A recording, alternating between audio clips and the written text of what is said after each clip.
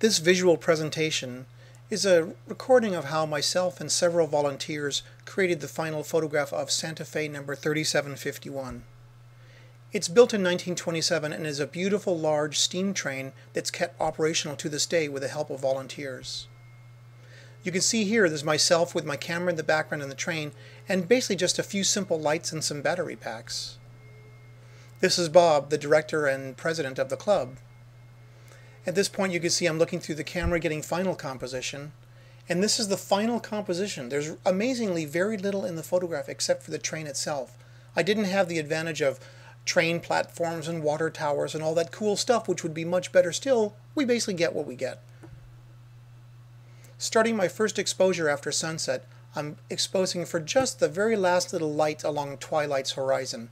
In this case, I'm overexposing them to get as much blue and contrast as possible, what is normally very dark.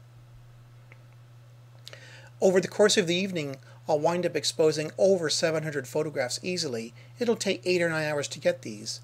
Later on, I'll take several of these photographs, maybe 200 or so, and layer them on top of each other in Photoshop to create what looks like an unusually detailed and beautiful photograph. In this case, it's an old steam train, but I'm trying to give it so much information, detail, and character that it's really a joy to look at and fun.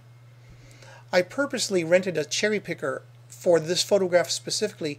I wanted to light this very large object from above. My intent was to have people look at the photograph and maybe do a double take to think, is this a model train? Is this a trick photo? No, it's a real photograph. And you normally don't see something this large lit from above. It almost has a sense of a stage play, movie set, or still life in a studio. I am trying to include as much little detail as possible. In this case, we put the 50-gallon drums just on the corner of the frame just to give it some sense of scale.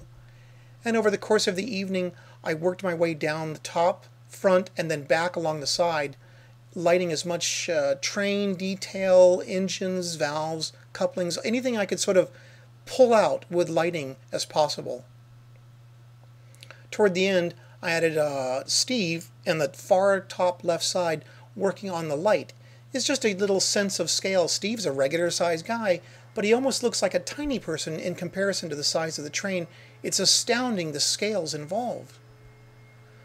Toward the very last elements to be added in the shot is James in the front of the photograph. I purposely have him looking into the picture itself. I wanted to create almost 2 photographs in one, with Dave at the very last on the far right side and the steam itself sort of tying the whole thing together.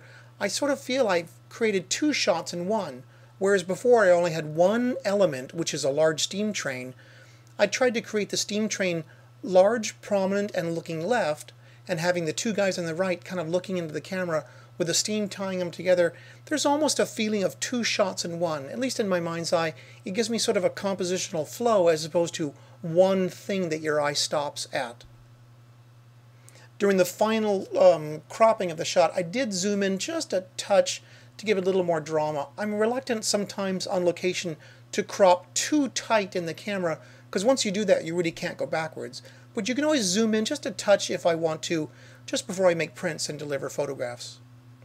And that's indeed how we made the photograph of 3751.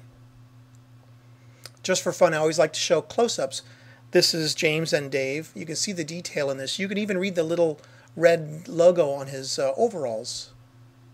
And it's kind of neat. If you look at the red handle in the very center where the steam's coming out, it gives you a sense of the file sizes involved in these high-resolution cameras. At this point, we're zoomed in so ridiculously far, the photograph is starting to pixelate, but you still can get a sense of how much information, and this is typical of the entire photograph. There's a lot of detail and information.